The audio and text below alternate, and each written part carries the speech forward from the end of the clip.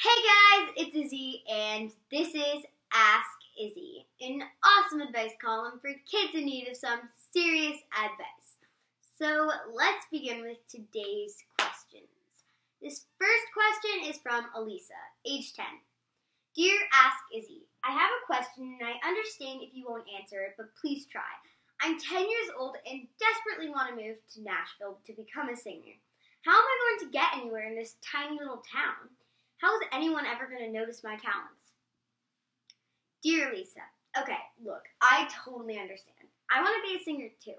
But you gotta understand that you start out small and get bigger.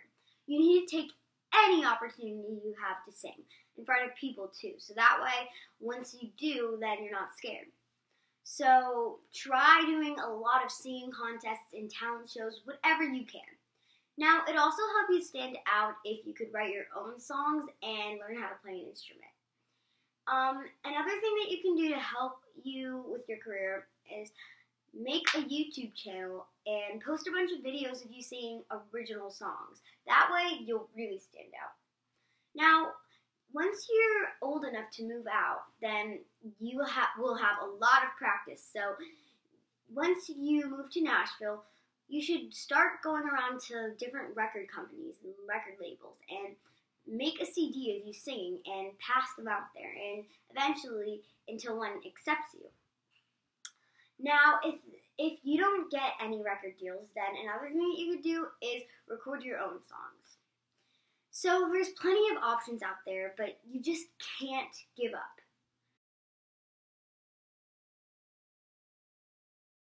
This next question is from No Name. Dear Ask Izzy, my friends are all going to do a seance at this abandoned barn across from Heimbach. They say a little boy who drowned in the river next to the barn will pull anyone who calls his name into the river and drown them too. Is this a true story? Dear No Name, look, your friends are totally just trying to scare you, and I wouldn't want to go there and then just have them prank you, and then you'd be like so scared, and then they'd just be like, I'm pranking. Anyway, look, even if it was real, you would hear about it on the news, and you'd probably hear it someplace other than what your friends are telling you. So even though it isn't real, I still wouldn't want to go because if I were you, because you're still calling something out, and you never know what could be out there. And if I were you, I wouldn't want to risk calling out spirits just to impress your friends. For this week's comment question, comment down below what you are going to be for Halloween.